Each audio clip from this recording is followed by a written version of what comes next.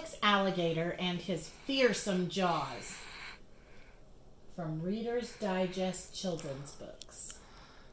Alex Alligator sits on the riverbank wondering why he has no friends. I have such handsome jaws and teeth. Snap, snap. Yet everyone runs away. Hello, Freddy Frog. Do you like my long, strong jaws? Snap, snap. No, I don't, croaks Freddy, leaping away. They're far too long and strong. Hello, Henry Heron, says Alex. Look at my crunchy, munchy teeth. Snap, snap.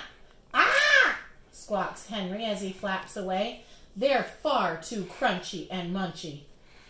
I'll give Tommy Turtle a big, friendly surprise, thinks Alex. Snap, snap. Yikes! Yells Tommy with a start. Then he hurries away to hide.